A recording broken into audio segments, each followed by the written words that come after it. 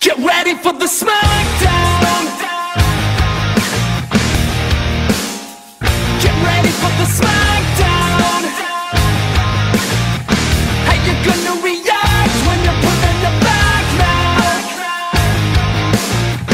'Cause there's no turning back when you're facing the smackdown.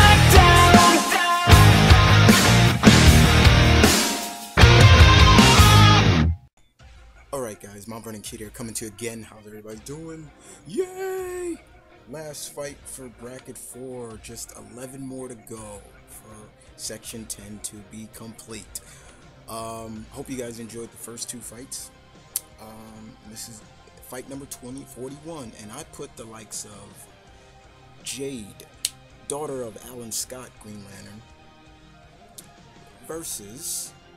drum roll please, yeah, here we go. 1 2 1 2 1 2. Miss Monica Rambeau, aka Photon.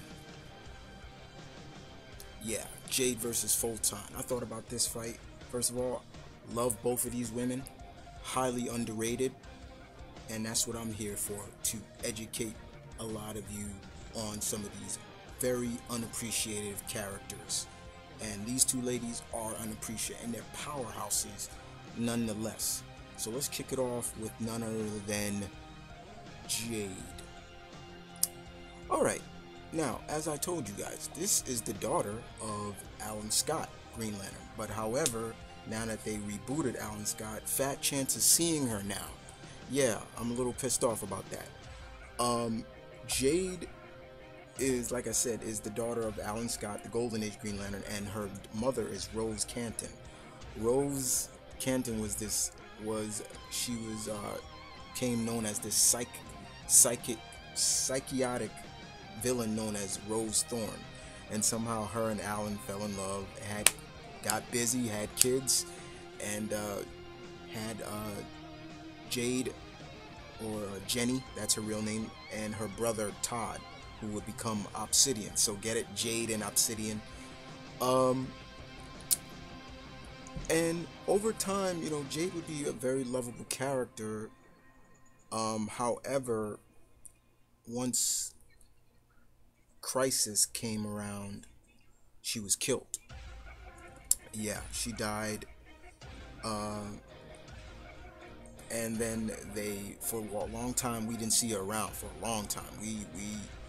And then once Blackest Night came around, she was brought back to life, and she joined the reincarnated Justice League when Dick as Batman was leading that group, and that was always cool. I was glad to see she was around then. If you don't know which Crisis I'm talking about, it was the Rand and Targaryen War, the Infinite Crisis Special #1. That's where she died. Very, very touching scene. I remember that. But Jade was always cool. She's just a really, really cool character. One thing I also loved about Jade is her powers. Now, let's get into it. Now, she was a Green Lantern at a short time when she was powerless, but let me tell you a little bit about her power. Okay, Jade controls the power of the Star Heart, and this basically allows her to manipulate powers such as entire spectrum of gravitation and light and heat and radiation. She also has the ability to create solid light constructs, pretty much like a Green Lantern. She also is able to fly. She can go intangible, she can go a little bit invisible. She produces a force field, and a lot of that stuff is from the Star Heart, and also grants her mental abilities like hypnosis and things like that. But she's a very, very cool character, and like I said, it's sad now that she might not be in DC anymore. So we move on to her combatant in this, and once again, another underrated, unappreciated character, and that is none other than Ms. Monica Rambeau, aka Photon, aka Captain Marvel, aka there's a lot of names she's gone under. Okay, now Monica has worked with the Avengers for years. She even led a team known as Next Wave. She was a lieutenant in the New Orleans Harbor Patrol, and fate came upon her one day and she was granted superpowers when she was bombarded by what was it, extra dimensional energy or something like that, that was produced by a energy distributor, was created by some criminals or so. And she originally used the name of Captain Marvel. She first appeared in Spider-Man Annual, the Amazing Spider-Man Annual number 16, excuse me. And Spider-Man introduced her to the Avengers, where she went under more training with the Avengers, and at one point she even led the Avengers on 2 occasions. When she got injured, she took a seat back, and but she still became very well respected in that group and stayed with them as a reserve. And she's always been a cool character, very unappreciated. And she's dated a lot of people, like Brother Voodoo when he was the Sorcerer Supreme. She teamed up with Black Panther to help Panther fend off a vampire outbreak in post-Katrina New Orleans with an all-black superhero team consist of Luke Cage, Blade, Black Panther himself, and Brother Voodoo. And that was something that was always cool about her as well. But just her leadership skills works well.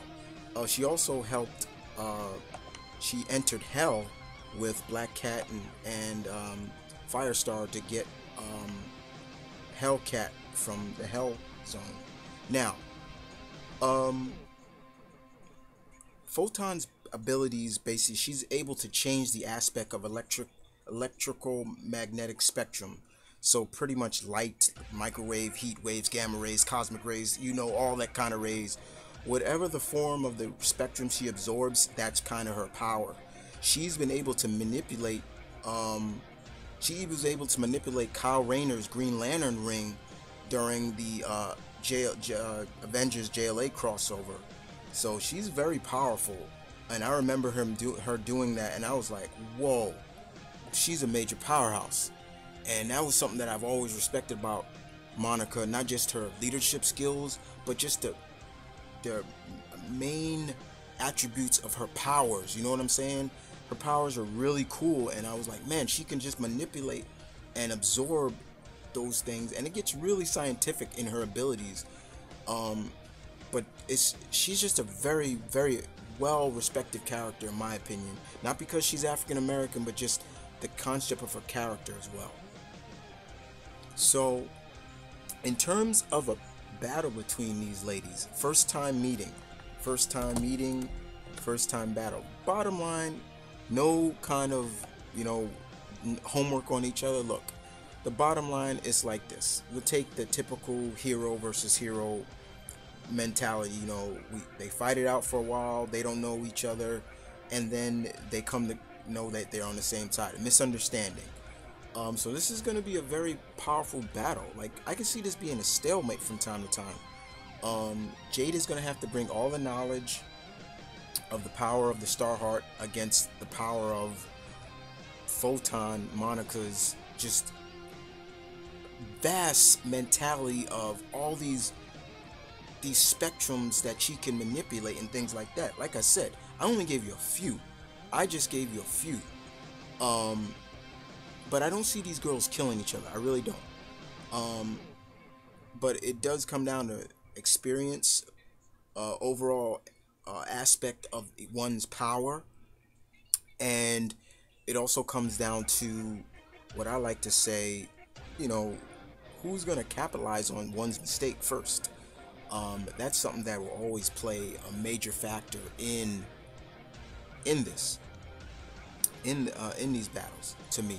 But like I said, I don't see them killing each other. I can see Monica basically say, you know what, girl, let's stop this. Okay, let's stop this. You're good, I'll give you that, but we're evenly matched in the spectrum. So let's call it quits for somebody really gets hurt. And I can see Jade maybe following that too, you know, and saying, okay, no hard feelings, shake hands, let's get it over. But I'll leave it up to you guys. Jade or Monica? Rimbaud, aka Photon. And I hope you guys enjoyed this. This was the last fight for bracket number 4 for section 10. 11 more fights to go, so I should be done with section 10 by next week. So I will see you guys Monday with the next fights. And hell, I'll give you the fight right here. I'll give you one fight. Fight number 42. We'll pit the likes of Bayonetta versus Zatanna. Okay, that is a request fight. And I hope you guys enjoyed that, and I will leave the other 2 fights for just thinking who it is. But other than that, I hope you guys enjoyed this fight, and research the characters if you don't know anything about them. As always, this is Mount Vernon Kid saying peace, one love, stay tuned, keep it real, guys. As always, you know the slogan, battle on.